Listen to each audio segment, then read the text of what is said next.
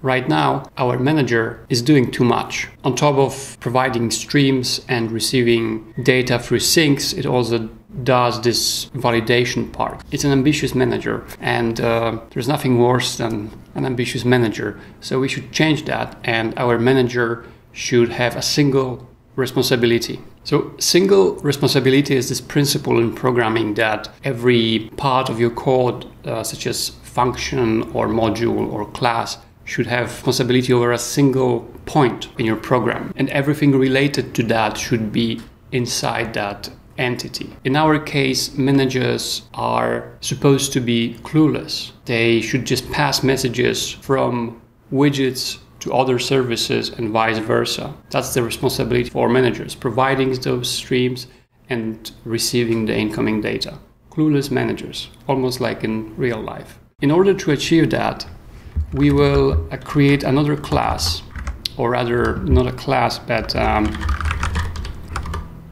module, we could say, which is meant to add features or functionalities to other classes, to enhance them, to extend them with other things. So this is known as a mixin. So it exists in Ruby, it exists in Dart, of course, and any other programming languages as well.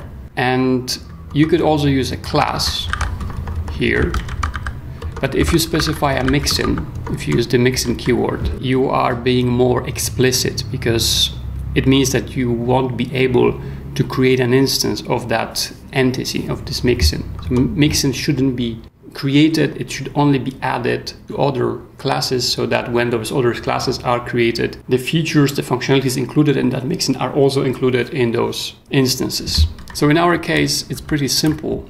We will just grab those two parts, which don't belong here, and simply we will pass them over here. We need to import some things. That's pretty good. So now here our class, which will be just using the validation. We are including this as a mixin. And the errors disappeared. Let's see if it works. There is an error.